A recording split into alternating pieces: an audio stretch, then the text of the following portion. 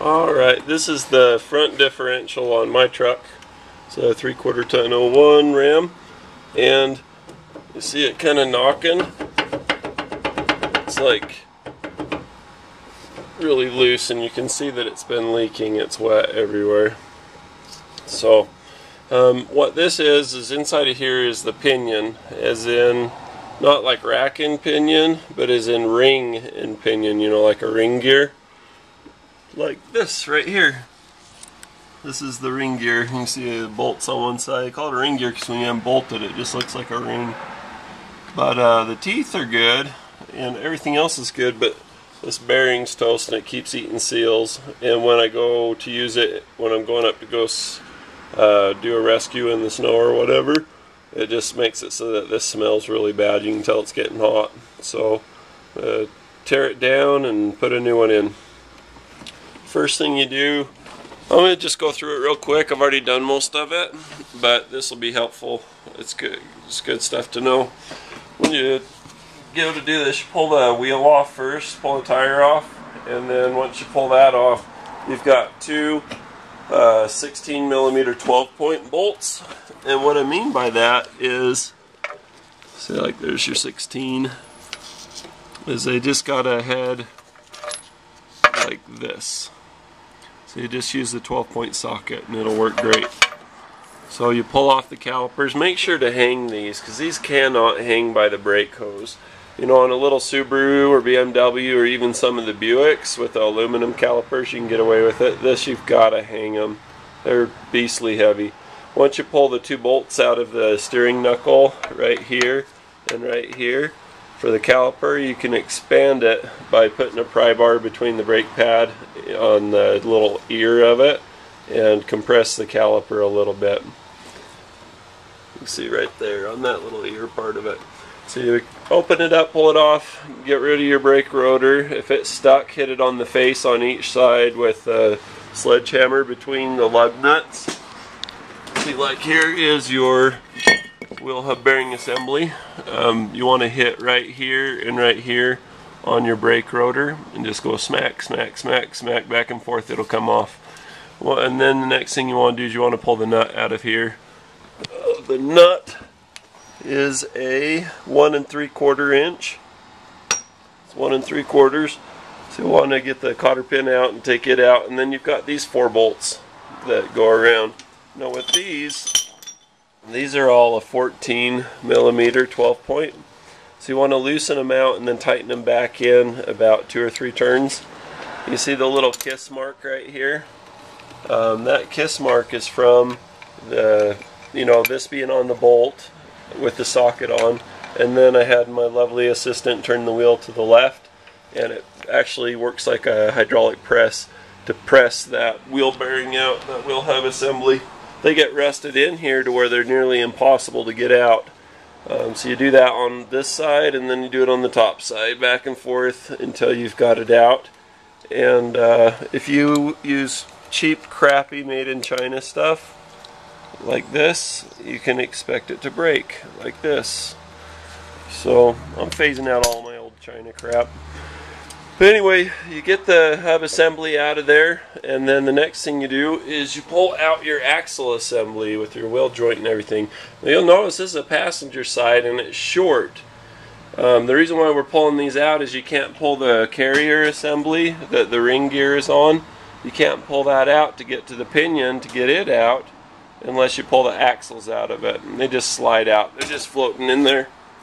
And you see that this axle in there, it's an intermediate axle. The intermediate axle is mated together with the ring that this is on. And you see the ring's got a notch in it. That notch corresponds with this fork.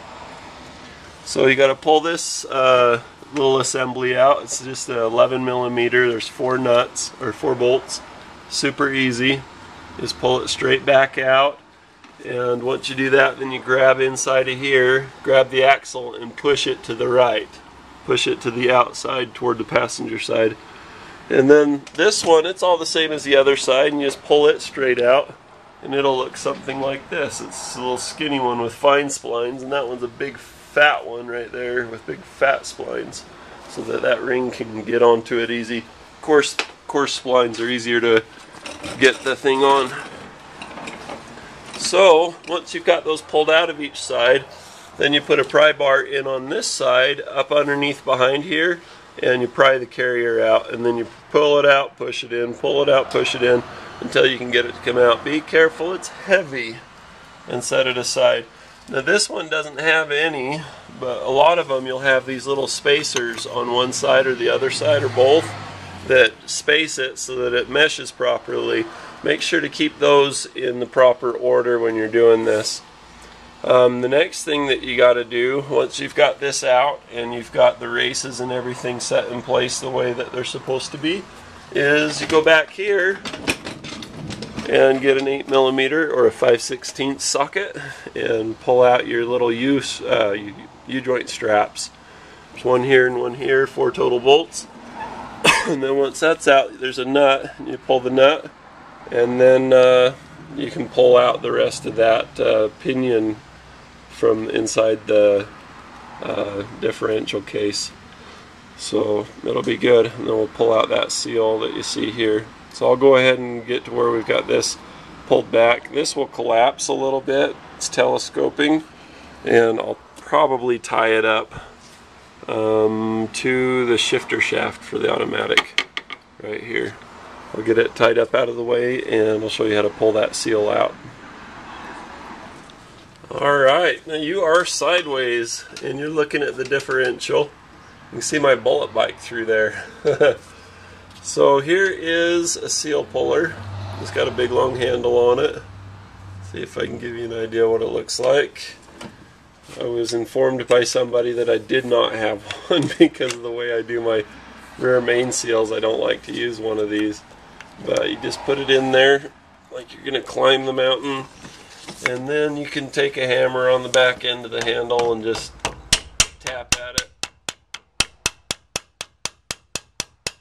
It's not the best tool in the world, but it gets the job done. I don't know if you can see it's kind of pulling out a little there. Mutilates the crap out of your seal, but like I said, sometimes they work. It's not easy holding the light and doing all this. I wonder if there's something I could do to get that to stay. What about sticking it in there? There we go. Doing something's one thing, lighting something's a whole nother thing. Lighting it and doing it and filming it all at the same time, it takes some real determination. So anyway, there's our bearing. The middle part of it looks like it's pretty shot. So now I need to go in from the other side with a big long, what I have is I've got a T-post that's been flared out at the top because it had to be hit real hard to get it into the ground. After pulling it off, those are great. You cut them off, and after you cut them off, you weld a chisel onto the end of them, and then you can reach in and really do some cool stuff with them. So I'm going to grab that and knock that through. See if I can break my camera.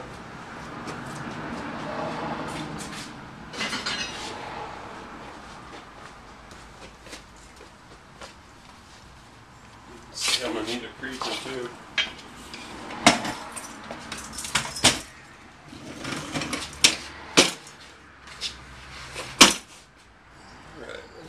Pinion. In your opinion, what's the best? So I take my chisel, put it on the inside here.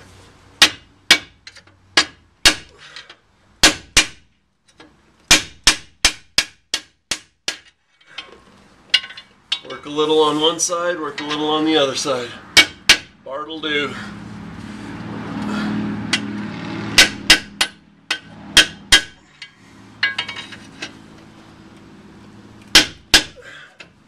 You just rest it in there and get a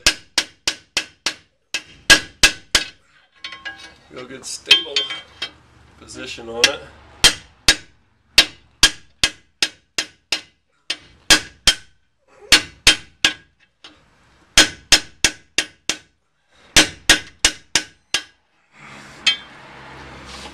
Swear I felt something give. And we're out.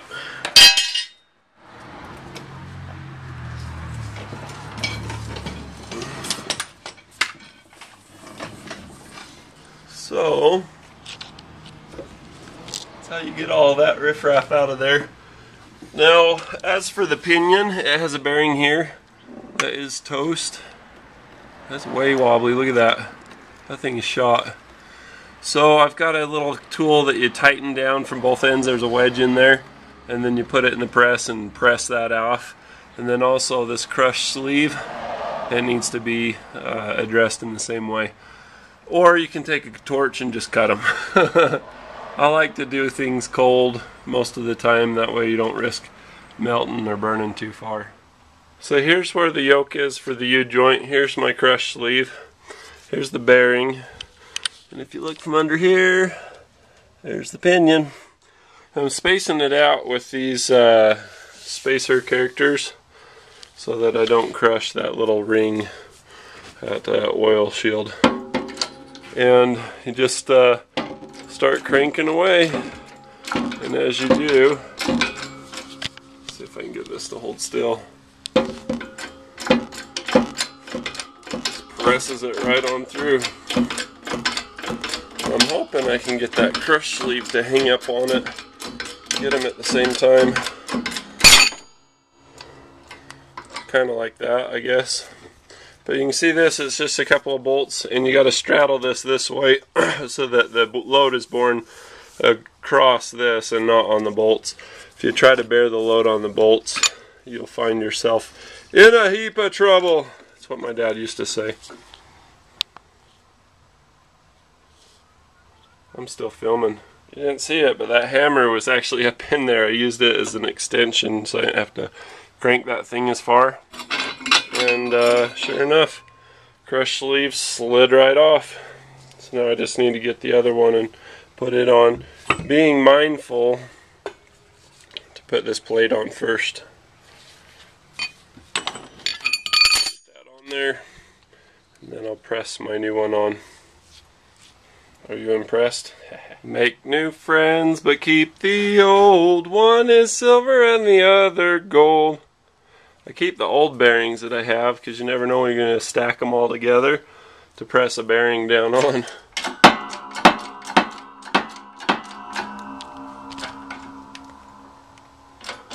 It's like I need to stack one more. So you can see from the front of the diff, I've got the new races put in. And I also did a whole lot of cleaning. Up inside of here, that little channel was full of metal.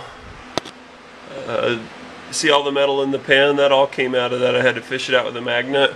And I blew it out with brake parts cleaner and compressed air to make sure things didn't stick and float in there.